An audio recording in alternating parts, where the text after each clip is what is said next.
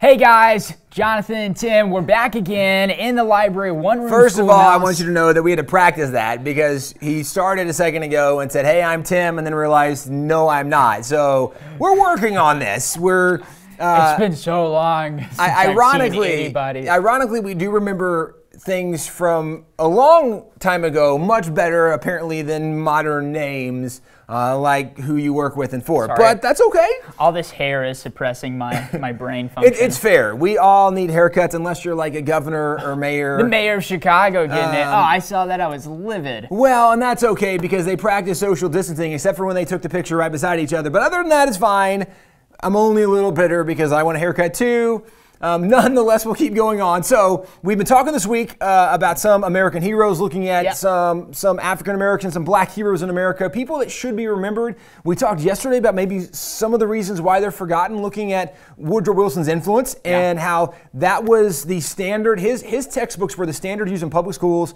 And so many of the heroes that had been present for 100 years before in history books completely wiped away. Absolutely forgotten. And that was the standard. I mean, really, that set the tone from the progressive era coming forward for decade after decade after decade to where now, when modern writers are writing books, they don't even know some of these stories that used to be very obvious. And so it's led to things like we talked about the 1619 Project. 1619 Project, and we'll open it up here, and you can find a lot of this stuff online. Just going through it, it's pretty fun. But this quote right here says, "Our founding ideals of liberty and equality were false when they were written." And this goes into the general idea that, right, the founding fathers, Well, and actually, so let's read the next line, because it's worth noting. Black Americans fought to make them true. Without this struggle, America would have no democracy at all. Okay, now, is it true that black Americans fought for equality? Absolutely, it is true. There's no doubt about it. What is left out and kind of the message, the tone that was suggested is that no white people were in favor of black equality. Blacks had to fight against white people for equality. And the reality is in America that had it not been for so many of the white leaders, there would not arguably have been the equality that was recognized in America because it really was so many white abolitionists helping lead the charge in America. Now, many great black heroes along the way, as we've talked about some this week, but there's this false narrative and notion that goes around that in American history, the white people were the oppressors, the blacks were always the victim, and although certainly there were times you can see that, this is a perception we get generally of white people being bad and generally of black people being victims until, right, more recent times and Martin Luther King Jr. and the Civil Rights Movement and all these great things happen since then.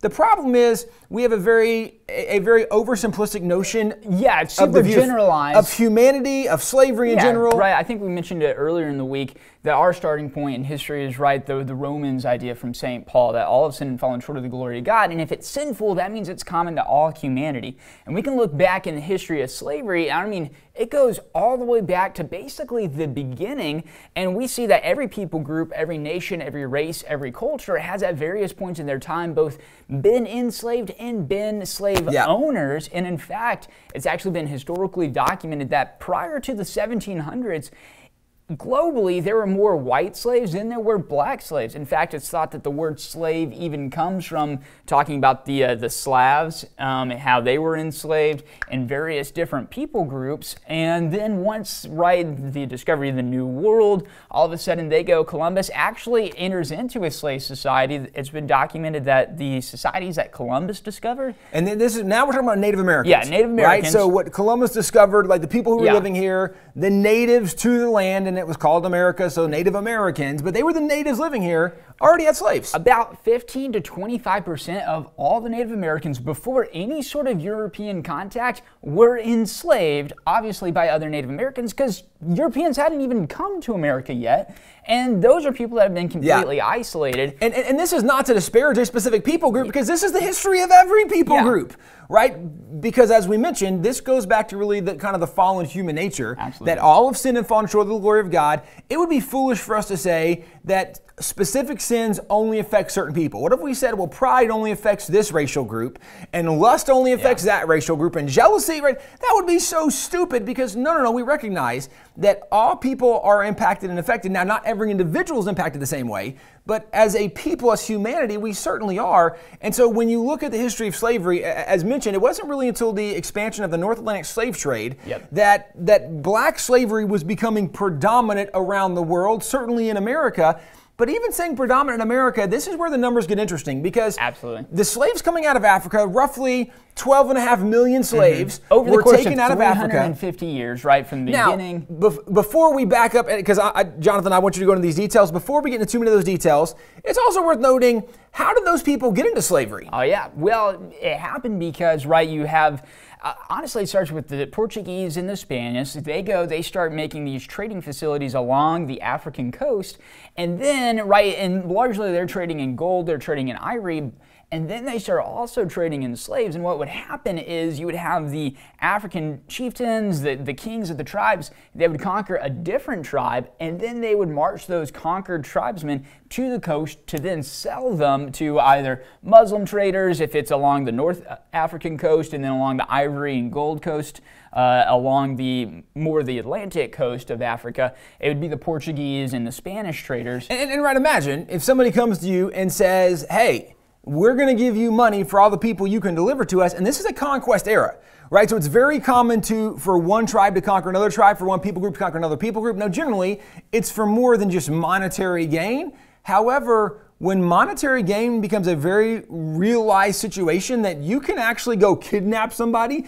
and sell them for profit, and then you can make a lot of money, you can do very well, you see the growth of this industry. Absolutely. So as the industry grows, right, over the years of the North Atlantic slave trade, 12.5 million slaves are shipped off coast. So go somewhere to Europe, go somewhere over to North South America, but this is where the numbers get really interesting. Yeah, because, right, obviously when we talk about slavery in America, we think America is the primary bad guy in this story, but the primary recipient of the slaves, right? Like, all the slaves from Africa the slaves came probably to America. all came to America because the white people are bad is kind of the notion that's being promoted today. But actually, statistically, America was one of the two lowest recipients. Now I'm talking about, right, the 13 colonies, what's continental America, received, 3.2% of all the slaves coming out of Africa? Depending on how you break it down, so really it's about 2.4% of the slaves that came out of Africa that came to the 13 colonies, because you had other colonies that were up in Canada, some down in Florida, but generally now you're talking about the French and Spanish colonies, so more came to North America, but the vast majority of them went to South America. Yeah, the vast majority went to Europe. It was a very small percentage that came to America. Now, that's not to say that's okay, that America is now suddenly okay for doing this. Of course not. Everybody who was part of this was doing something that was bad. However, this was something largely culturally accepted as far as slavery is considered, that this was not an unusual thing, but America was still unique in the fact that America wrote a law. Now, the law didn't go into effect for 20 years, but when we did the Constitution, we were the first nation to write a law saying that we're going to abolish the slave trade. Yeah.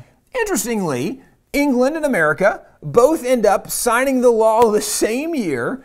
Well, England then does go ahead and finally end slavery before America does, and then as a nation, even if we break it up and look at just the northern states in America led the globe in the effort to end slavery. And in fact, by 1804, every single northern state had passed laws for the abolition of slavery, whether immediate or gradual emancipation.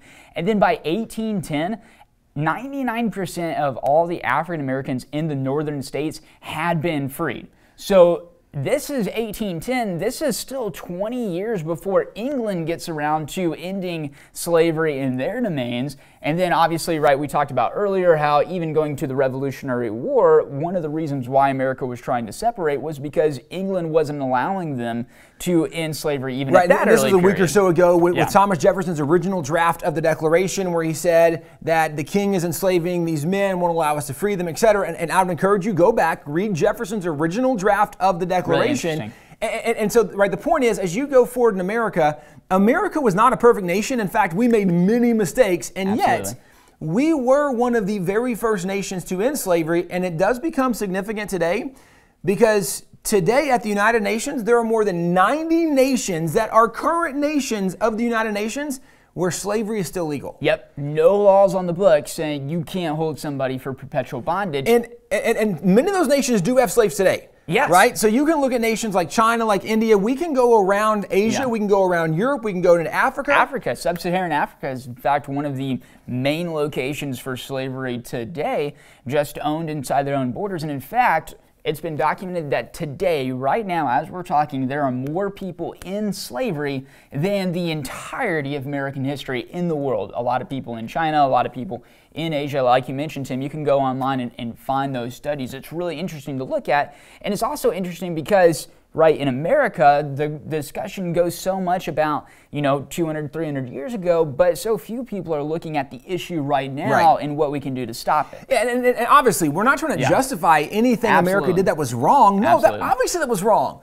It's just, it's dishonest to pretend like America was the only one doing something wrong at a time when everybody was doing it, right? Everybody's been the kid who got angry for getting in trouble for doing what everybody else was doing. This is what's silly, is to say America was bad and not talk like anybody else did it or is still doing it, because this still happens today. But let's back up to America, because as was mentioned, especially the northern colonies, they were the ones leading the way with abolishing slavery. By Pennsylvania, so many of these states were doing things. And so that brings us back right to the Founding Fathers. The time of the Declaration today, largely we hear, well, we know these guys, almost all of them owned slaves. And I've talked with professors before who have said, well, we know that all the Founding Fathers were racist slaveholders. And I remember talking to this professor saying, okay, well, who do you know that had slaves? He said, well, Jefferson had slaves. I said, he did. Who else?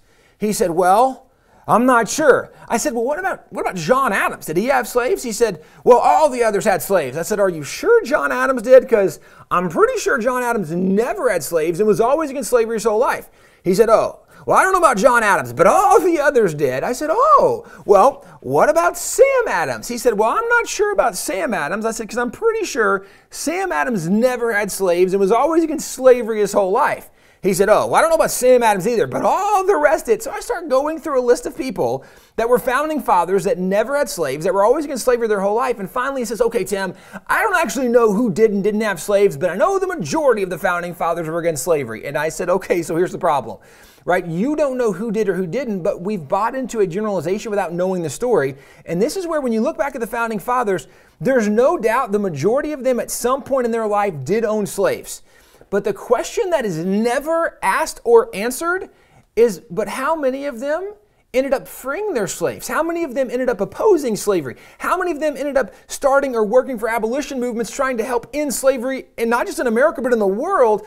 This is where the story gets interesting, because you can look at guys like Benjamin Franklin and Benjamin Rush. Both of them from Pennsylvania. Both of them were slaveholders, and both of them freed their slaves. And then they both, Benjamin Rush and Benjamin Franklin, both started the Abolition Society of Pennsylvania. Benjamin Rush then tried to make that a national society.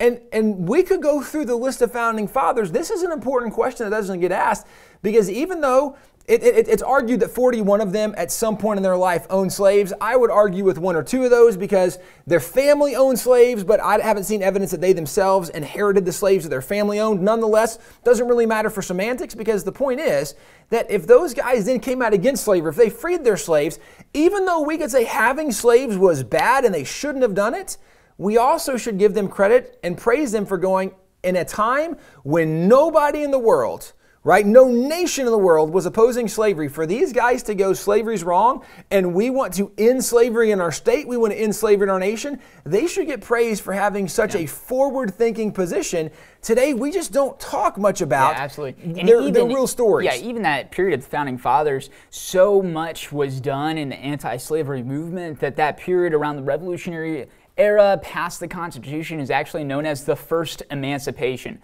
right? Which is kind of a reference to the later Great Emancipation, right? Abraham Lincoln, but this period is known as the First Emancipation. We actually just got this in. This is a brand new artifact for us. What it is it is a engraving. This is John Hancock over here. Yep, showing John Hancock hosting an equality ball in 1793. And this is actually a piece attacking him for that. But it's interesting that John Hancock, he's a guy typically not necessarily included in the list or talked about as being anti-slavery, but, right, because he's a merchant, Boston, he's a rich guy, he is hosting, while governor of the state, this ball supporting equality and liberty for African Americans. And this is one of the things, too, as we're talking about the story of the Founding Fathers, the story of slavery. One of the problems today is people so often try to oversimplify and they generalize. And I understand, we want to make it simple so people can understand, and we generalize because it allows you to condense things. The problem is when you oversimplify and say all of them were, and then you generalize with all of them were. Well, first of all of them weren't, and each one of them had specific stories. Some of them were pro-slavery, stayed pro-slavery their whole life, and we've documented that. The majority of them did not remain pro-slavery their whole life. And this is why you see many of them that never owned slaves, many of them that freed their slaves, some of them who didn't free their slaves but actually spoke against slavery, voted in favor of measures to end slavery, which to most people go, well, that's confusing because why wouldn't you free their slaves? And most of those guys lived in Virginia, which there's a lot of interesting details with the history of Virginia. And again, right, it's not a simple answer and it's not a simple story because humanity's not simple. You have to get into the nuance, you have to dig deep into the research, which is, what we're all here to do, and it's not what happens there. And so one of the arguments from the 1619 Project is that the Founding Fathers, they wanted to separate from Great Britain to preserve slavery. The problem is many of them were already anti-slavery before the Revolution, many of them freed their slaves before the Revolution, and many of them freed their slaves after the Revolution. So the positions just don't line up when you study the facts. We just don't know very much history anymore. And so one of the things, as we've been doing this kind of one-room schoolhouse, trying to walk through some of the history of our nation, hopefully you're being encouraged to know there's more to the story most times than what we hear in the simplification and these generalized statements.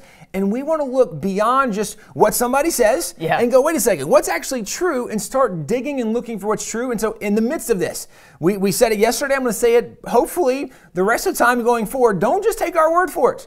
Go look this up, and once you find truth, promote and share truth with others. We believe that truth does exist. In fact, we would say that it exists in Jesus, where he says, I'm the way, the truth, and the life. No man comes to the Father except through me. We believe truth does exist. It's rooted in who God is. It's rooted in Jesus.